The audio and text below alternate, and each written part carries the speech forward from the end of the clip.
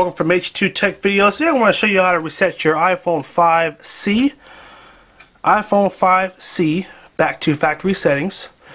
And definitely recommend you have your iPhone plugged up to power, especially if your battery's low, just because you don't want your battery to run down while it's trying to reset. So definitely make sure you do that. And we're going to go ahead and go to the settings app, find your settings.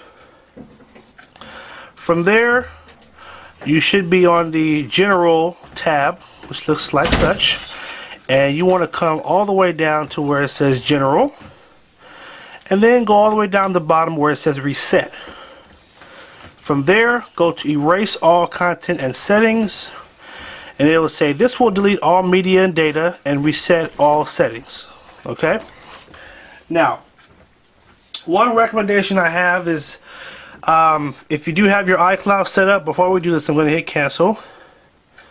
You should go down to iCloud and you need to go to storage and backup, and you should well, see, my backup is turned off for one, just because I had the way I have it set up, but make sure your backup is on, and there's going to be a button that will say backup now, and there it is right there. So you're going to tap backup now. And what it'll do is it'll back up all the current settings. For example, apps you've downloaded, any wallpapers you have, any notes that you have, pictures. On the screen before that right here, these are all things where you can set what you want it to back up. So mail, contacts, Safari, bookmarks, notes, photos, documents, all that. Okay, so it's always good to definitely do a backup right before you do a factory reset, just because if not, and people factory reset for different reasons, but when you go to sign back in, if you're signing back into the same phone or a new phone, you have to basically reset. You have to basically re-customize the phone. You have to download all your apps again. You have to move all your photos and all your stuff. iCloud basically backs up all that stuff for you, so you don't have to re-customize it. It just saves all your settings.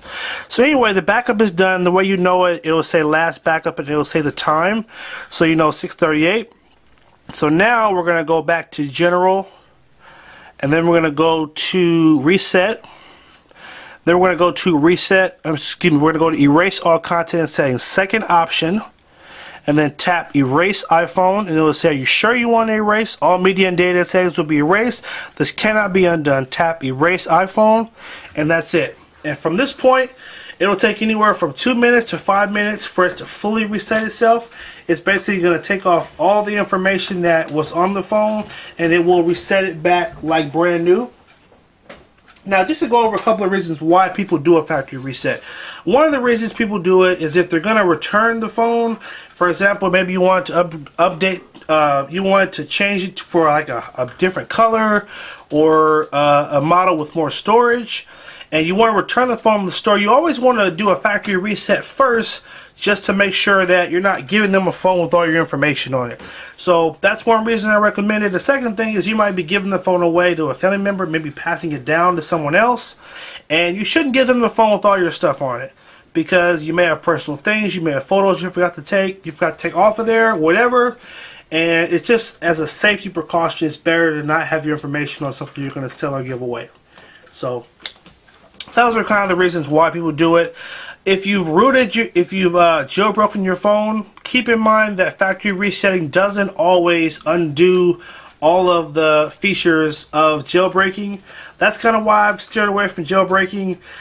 There might be some new developments by the time this video comes out or by the time you watch it, but as far as I know, when you jailbreak, it's really hard to totally undo that.